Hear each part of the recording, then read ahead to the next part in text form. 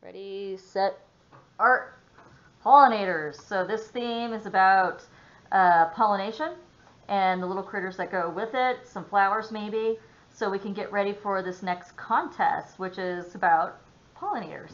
So I want to show a bee from the aerial view, one from the side, the butterfly with a daisy, and a hummingbird. You probably wouldn't have thought of a hummingbird, right? But it's there, so I wanted to show that one as well. Let's get started. So the reason I want to show these two types of bees is because there is an interesting thing that happens with the wings. And you may decide that this is the way to go for you. The other thing I want you to practice is a honeycomb, because you might want to use a honeycomb. So in this case here, you're creating those hexagons, but I want to see those little highlight shines. So how do we get that started? So because I'm in a demonstration, I'm going to draw them bigger than you would think, and I'm only going to draw like maybe 2. All right, so hexagon. Now you may be thinking, well, why can't I just do this? Well, the problem is the line work in between. We know that with honeycombs, and I'll show a picture in class, when you actually see them near each other, there's this white space in between. So I wanted to make sure that you understood that before getting started. All right, so here you have your hexagons, and I could just keep going, which is what was in the example. I want you to make sure you have some highlights in there. Why? Because when you look at a honeycomb, the inside is filled with honey. And it's almost like a dipped pool of the honey that's in there. So when the light hits it, there's this highlight on one side, almost like a moon shape. All right?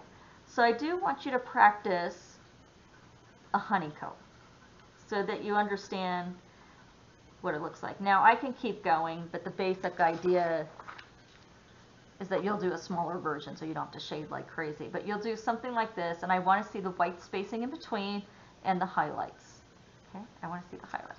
Okay, next, this type of bee. So I'm going to start with an axis line, make the body, then add the wings, legs, antennas. Okay, so here we go. Here's my axis line.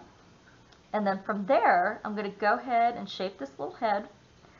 And it's not a perfect circle. So you may choose to do a cartoon version for the main piece, but for this rough draft, you're almost going for this weird jelly bean shape with a little point right here. Little point, okay? And then I want you to create this kind of a weird oval on each side. Oh, there goes my dog. I hope you heard that. And then from there, I'm going to create this little fluffy middle part. And then this is much wider than you would think. As I was drawing it, I was surprised how wide that was. Okay. And I may even still correct that. We'll see. All right. So then you get that in. Maybe I'll add more fuzz. There's even some fuzz right here. Leave a little highlight inside the eye. Okay. Oops, that even looks more shaded. See, artists make mistakes. You just have to correct as you go. Okay, so now I have this part, and I'm going to section this off. I noticed when I was drawing them, it's not always equal. Okay, and as in the black part. So this part was normal. It starts to get a little bigger and whiter, and then at some point it's just plain black. Now I'm ready for the wing. Okay, so here's the hard part of the wing. Whatever you put on this side has to equal this side. So whatever shape you do here, guess what? It has to be the same shape on the other side. Okay, so let me double check that. So I'm doing a C measurement to make sure I have the length correct. And then I try to shape it as best I can to the other side. Okay? As best I can. And then I go in with the other one. There's another smaller one right here. And you guessed it, whatever shape you put on that side has to be the same shape on this side. Okay, actually that came out pretty good. I have to tell you, on On this one, it took like 4 tries to get that just right. So if you're thinking for your design, this is exactly what you want, because most of the time when you see bee art, it's just like this. It's from the aerial view. But just understand that it has to be symmetrical for the wings, and that sometimes can be a pain. Okay, so next are these little legs, and they're done in sections. They're like 3 sections each. So 1, 2, should remind you of crabs. I guess that's how I would think about it. So little sections, and then these little feelers. Okay, it's the same right here for these little antennas. There's a little section, and then it kind of goes off. A little section goes off. Okay, there's a foot here. Okay. And it goes behind. Now you might think, why didn't I do this before? Well, because the wing is translucent, so you might as well overlap it. Okay, and it's going to look kind of fuzzy under there. The next little leg, and again it's done in sections, and I'm doing it very sketchy right now. That main version is after I cleaned it up. I went back and I cleaned it up to make it look more exact for you. Okay, so we have the basics in. Whatever you put on this side, just remember it has to be the same on the other side. So look, 1, 2, 3. So I go over here, do the same thing. Okay, 1, 2, 3. Okay. So basically I can keep going, but you would go and clean it up and do a little shading so I know where the black part is.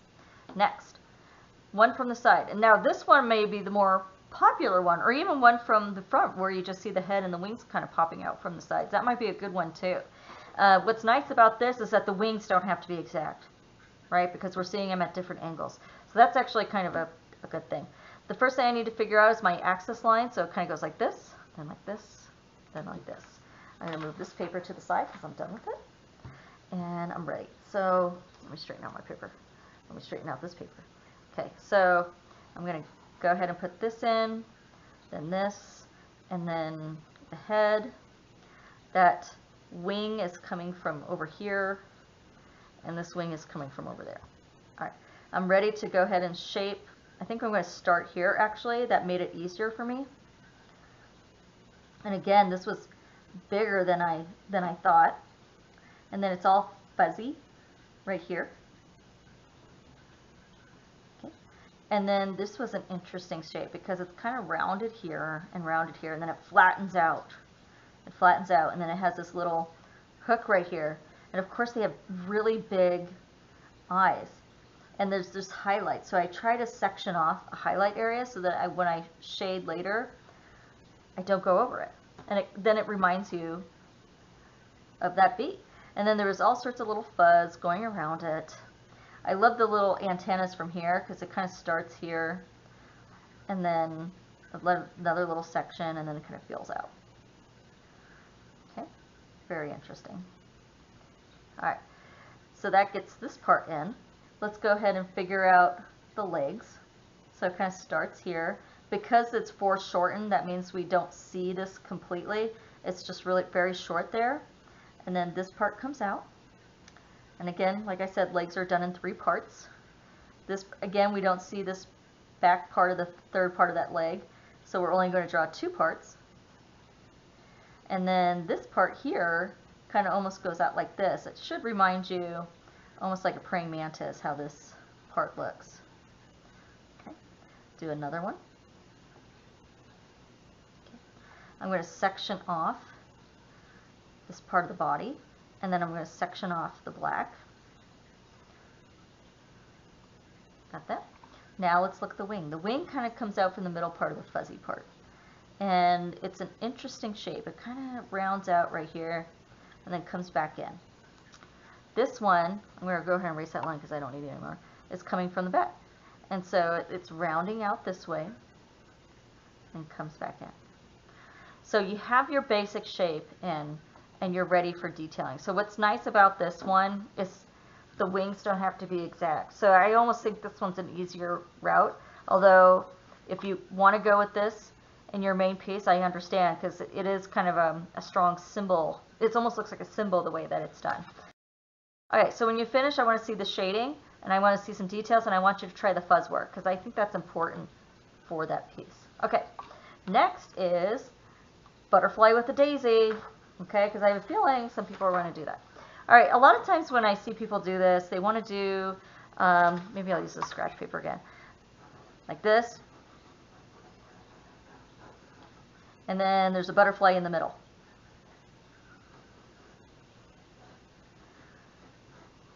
Okay, I'm not against that, but when you're competing in a contest, you have to know that a lot of people might be using that. So how do you differentiate yourself from the people that do all the same common designs that we've seen before? Think about angles. So I'm going to show you how to draw this at an angle. I have to tell you, a lot of people do tend to like angles because it creates movement within the piece. And since we have to eventually add lettering to the poster, you might want to consider that movement because then it leads your eye back to the lettering, right? Because imagine some lettering right here. Well, then our eyes lead this way. Okay, so let's start with this daisy.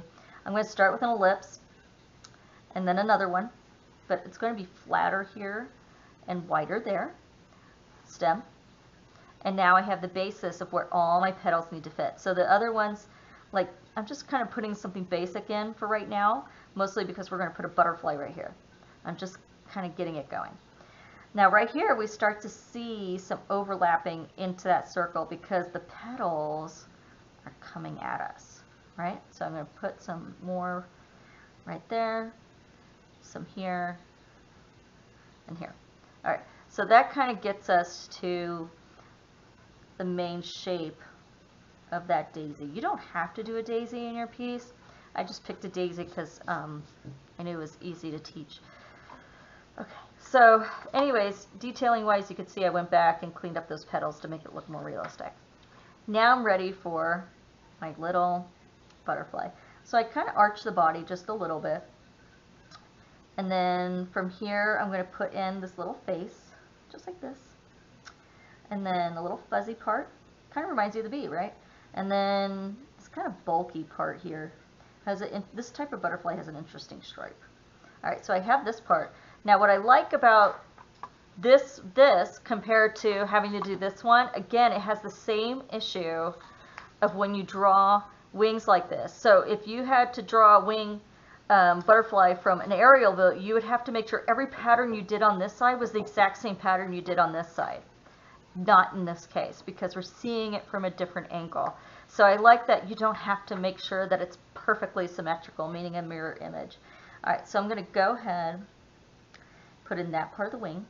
Because we're seeing it from this side, the bottom wing is actually overlapping it. So it overlaps that top wing, just like this. And then I'm going to bring this one up, just like that. Okay, so pattern-wise, I like how in this one, as you know, butterflies from the underside have a different pattern than the top. So that's another benefit, is that you don't have to have it exactly like the other one. Okay, moving on, getting some other little shapes in. Okay. The legs, again in 3 parts, 1, 2, 3. I like that this one goes down, then over. 1, 2, 3. Like this. Get the eye in. They're nice and big. And then you have to make sure to leave a highlight. It makes it easier. Okay. I want another leg in. Again, 1, 2, 3. So now we have our main sections. From here, you would get this detailing in. This will, of course, be in an attachment so you can see the finished version, but I want to see the little fuzz part. I want you to see this, try to create that pattern to make it more interesting. I mean, if you're going to go for a butterfly in your piece, pattern really makes a difference with it. You're competing in a contest. Are you going to put something kind of plain when you know other people might also do butterflies, or are you going to go the extra mile to do something that catches the eye of the judge? Okay, so you would keep going till you get to that point, but you get the idea of how to start it. Last one is hummingbird. I thought this was interesting. Now, the phrase you have to use has the word bee in it, B-E-E, in fact.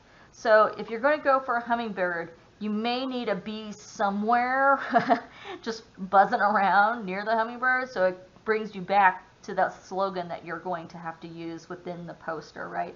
Posters involve generally don't, you know, the difference between a poster and an art piece is art pieces don't generally have some ad slogan inside of it. So that's kind of the difference. So in this case, I'm going to show you how to draw fuchsia. There's obviously different flowers like trumpets that you can use. I just like the idea of this fuchsia because if you look at this here, it goes in this angle, then down, then over, and it creates some space here that's great for a poster. Okay, so I'm going to get started. I'm going to go ahead and put in a little branch. I'm going to do some different leaves. Okay. Kind of funky, right? You want to be careful when you draw leaves like this. Sometimes it's just not believable. I'm going to leave that there for now though because I'm in a demonstration. I created a little fold. You could obviously add more leaves, but I'm just gonna kind of keep going. All right, so that's the first part. Generally fuchsias are in pairs or in triples. I'm just gonna draw one, but you can imagine drawing 3 more of those. Okay, there's a little bump right there, almost like a bead, and then it looks like another little bead, like this, and then it has 4 petals going off of it, just like a cross almost, or a plus sign. And then it has these kind of big petals right here, purplish. And then these little guys come down. Yay! All right. And that's what the hummingbird is going for. I'm going to put in my axis line for my hummingbird, the head,